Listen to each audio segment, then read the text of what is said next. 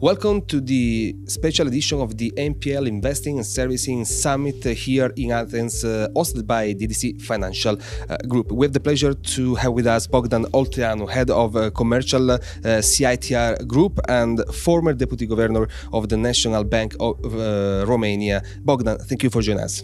Thank you very much for inviting me.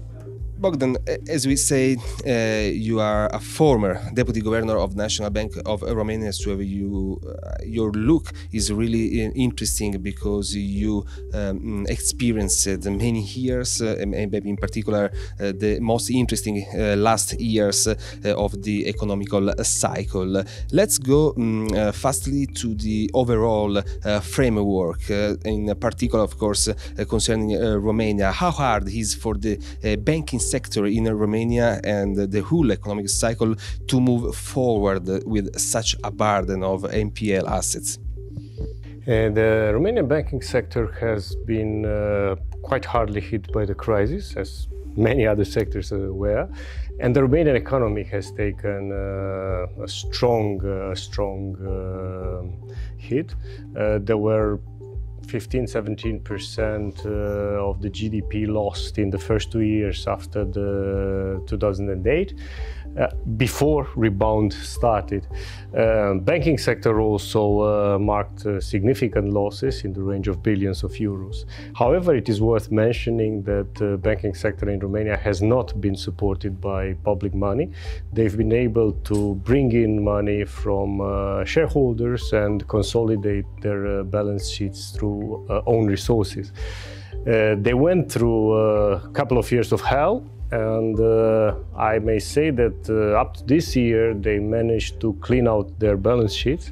The rate of NPLs, of NPEs, of non-performing exposures in Romania is currently at 4%, which is very much in the European average of 3%, and it's beyond any kind of concern.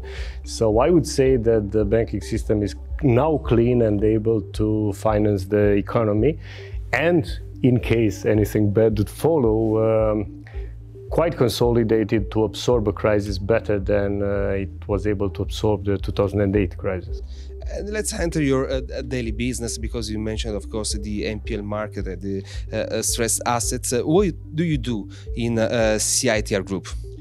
What we do in Romania, because we started in Romania and we are a Romanian group, we do everything around distress. We do distress investment, we do lending to distress, we do insolvency, and we're the number one on the market for many, many years. Lately, we decided to expand our practice in the region, and looking at the situation of NPLs in the region, we've decided to move first to Cyprus, and we opened our Cyprus insolvency practice 2 years ago. Now we're looking, of course, at Greece, which was the most spectacular situation with respect to the NPLs. And we're now here in Athens also for this reason of better understanding the market, better understanding the opportunities, and mostly better understanding the challenges. Yeah, so you pointed out many of the best countries in terms of NPL market and investment, and in terms of challenges. Are there any noteworthy transactions or challenges that are coming up for CITR Group in the next days, in the next month, or in the next hours here? Well, it would be really noteworthy for us, and it would be an honor for us to open up in Greece, and we hope that in the following months we will do that. What we do at home is that by the end of the year we would have collected more than 30 million euros from investors and invested those money into industrial companies in trouble. We want to have, by the end of the year, a portfolio of more than 10 industrial companies in distress, which we rescue, turn around financially and operationally, relaunch, expand in the region, and then put back on the market. These are the main targets for the closer future. Looking, of course, at the distressed assets, there are different assets within them. Where do you see maybe more gain, maybe more safety, or are there any hot topics in this moment? I would believe the hottest topic in the moment is that new regulatory issues coming from wherever, Brussels, Frankfurt, London, Paris, wherever all these regulatory agencies of financial sectors are today, new regulations will increase the non-performing portfolio, not only in the region but everywhere else in Europe. Tougher criteria for evaluating the debtors will be in place even this year, certainly next year for all the banks, and that would bring more and more of the loans into the non-performing sector, and this would be a challenge for the debtor, of course, for the bank. But also, it will be an opportunity for the market, because companies which are having a sound core, companies which have their product, which have their soul, which are vivid, could be taken over at the right price rather than at a ballooned price, and relaunch and expand it.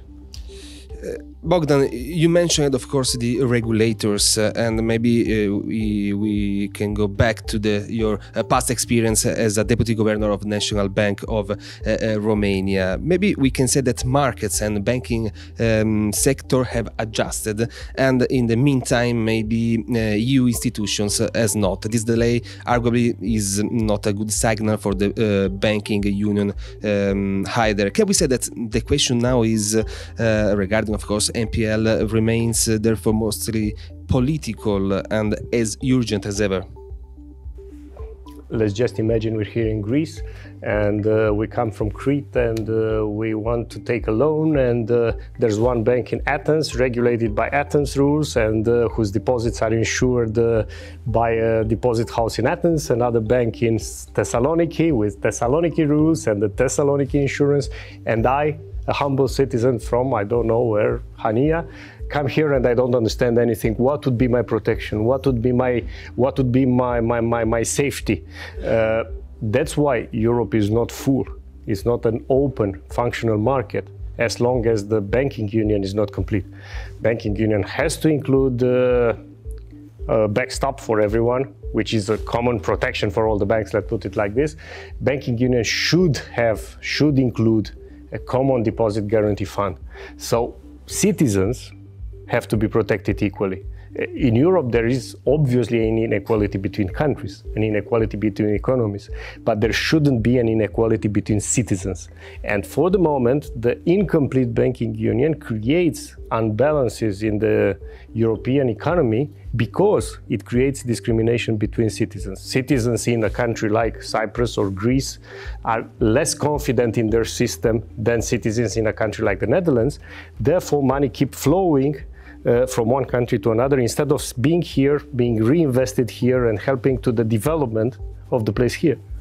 And we are really running out of time in this lack of actions by the real regulators, and so in this lack of a real union. How much is important? How much are they important moments like these of this summit focused on the investing and servicing on NPL, and how much is important to debate and to share the best practices, maybe with the top professionals of this sector? Well, first step in order to solve a problem is to understand the realities. And this is a great place to understand realities, to get to know each other better, to get to know the situations in our countries better, to get to find better practices, best practices, whatever that means, but better practices we'll certainly find here, and we'll try to copy, assume, take home.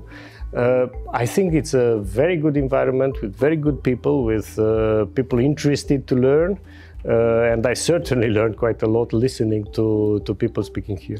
And it was, of course, a really good conversation with Bogdan Olteanu, which is now head of commercial as CITR Group, but we remember that it was a former deputy governor of the National Bank of Romania. Thank you for joining us and enjoy your summit.